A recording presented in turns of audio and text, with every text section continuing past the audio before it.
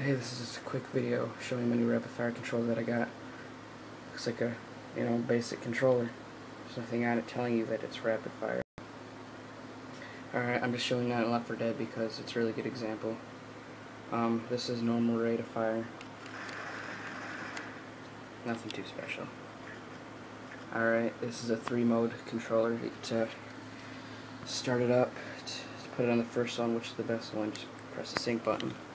It's going to come on, and then you just hold down the trigger.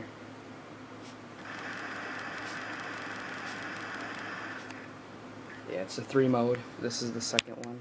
The second one doesn't really work because I don't know why. The third one is the second best.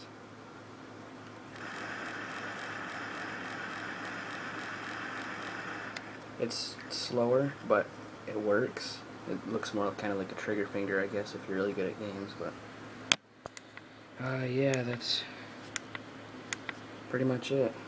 Just nothing special. Just wanted to show that.